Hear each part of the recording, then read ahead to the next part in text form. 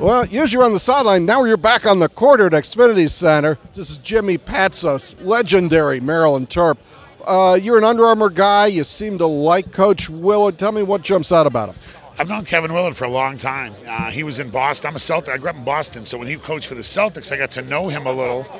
And then, of course, we played against him in Pittsburgh. You don't meet people like that. I got to know him as a coach. Then on the road at Louisville, then we coached against each other. When I was at Loyola, he was at Iona, and then, of course, Seton Hall. Kevin Willard's a good guy. He's fair but firm, but he's fun. And we need fun around here. And he makes people better on the court. I think one thing he does really well is he knows how to get the collective for 3 or 4 months, meaning the team, better. But he knows in the offseason you have to make individuals better. And that's a rare mix these days. You got to worry about the team, but you have to make guys better. Everyone he went through his program, I visited him for my job at Under Armour. So Seton Hall, I've gone there. They get better. Different guys, big guys get better at certain things. Miles Powell really got better. He's made individuals better, and his kids really love him. I also see him after wins and losses in the background, and I see his former players and how he deals with the high school coaches, and it's all a really good energy, and it's an authentic energy, and I think he's very authentic. But like I said, he knows how to, do lots of things about basketball's a business that you have to do a lot of things, and he can do a lot of those. A basketball question. Why do his teams do so well against the Big Ten? I think because he plays a physical style in the Big East. Now, he plays a little slower. He'll run up and down, sometimes, but he can grind it out. And he did do well. He went to Michigan and won this year, which is a hard place to win. And you know what else he did is he plays a challenging schedule. He's played Kentucky in the Garden. I saw him play Texas and Yale this year. Yale's into the NCAA, by the way. In other words, that's 2 NCAA teams he played home and home. I've seen him play. He'll play anybody. He goes to Michigan and takes the big challenge there.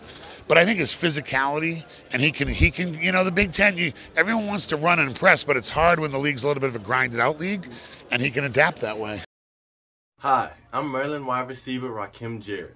If you've been hurt in a car crash, people will tell you need a lawyer. My mom says you need my lawyer, the Jackledge Law Group. Find out why clients, judges, and other lawyers call us, the big dogs from the small firm, at 855-BIG-DOG-1. Don't just get a lawyer. Get the lawyers. If you're hurt, listen to my mom and bite back with the big dogs. Bruce Posner coming in here. Listen, Jimmy, the Big Ten, 9 teams in, only 2 teams make the Sweet 16. Last year, 9 teams in, only 1 team makes it. Are they going to pay a price for that next year? It's a conversation that's a great question. First of all, Iowa won the tournament. It took a lot out of them. Then they got, beat by Richmond, who was hot, who played their way into the tournament. There's no excuses to be made. I was at the Wisconsin game. Wisconsin's point guard goes down. He wasn't the best player. Johnny Davis was, but he was their most important player, their freshman point guard. He made him go. So they had a little bit of bad luck. I saw Michigan come back against Colorado State and win. And Purdue, I saw play. Purdue dismantled Yale. So remember, what Coach K mentioned, this Coach Krzyzewski, who's retiring? The ACC never worried about how many teams got in.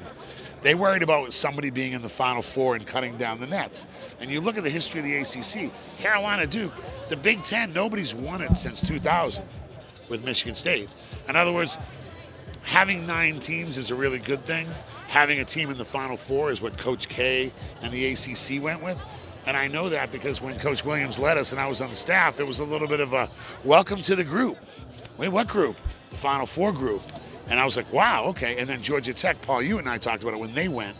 In other words, maybe the Big Ten should, what they do, I don't have an answer how they do that, but 9 teams is great, but how many teams can we get in the Final Four and can we win a national championship? Is it coaching? Is it facilities? Is it everything? Because the network's great. It's a great league.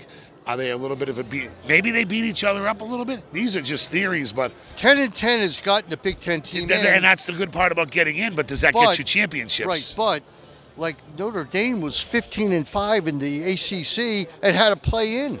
Are we going to see maybe? Well, in other words, I'm agreeing with you that I don't have any answers. I mean, I do media, I also do basketball for Under Armour. I'm around the game.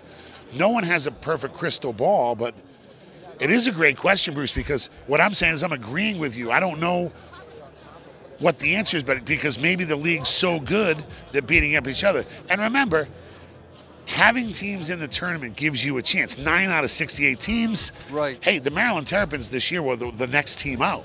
That shows you how close they were. Now, nobody went to the NIT, but I'm with you. I don't have an answer. It's a fascinating study. It's but scary. I heard I'd it. rather have a lot of teams in if I was a coach, because my job depends on going here.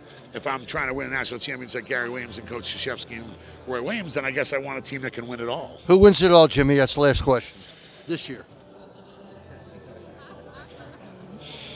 I think Kansas, because they have the easiest route, but I got Kansas and Gonzaga playing. Okay.